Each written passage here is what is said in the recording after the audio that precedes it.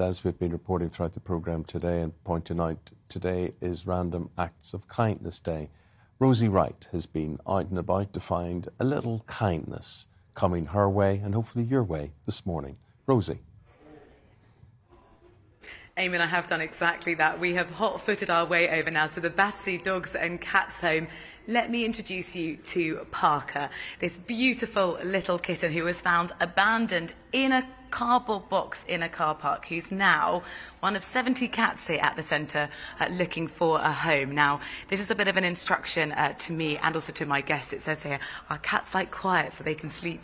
Please keep noise to a minimum. That is something I'm going to try and do this morning. One couple have already turned up this morning, picking up their brand new cat to take home, and we can find out more now because Steve joins me, really the man in charge. Steve, just talk us through the process, what's happening here, all these cats, all these dogs that need a home.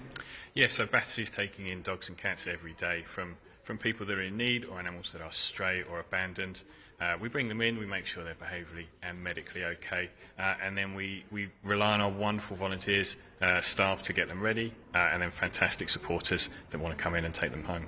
There are many different ways you can be kind. Of course, you could adopt a cat, you could come and spend some company with them. You could also knit them a little mouse as well, which you've seen lots of these here this morning. Just tell us, people at home who are interested, how can people help volunteer if taking on a pet would be too much?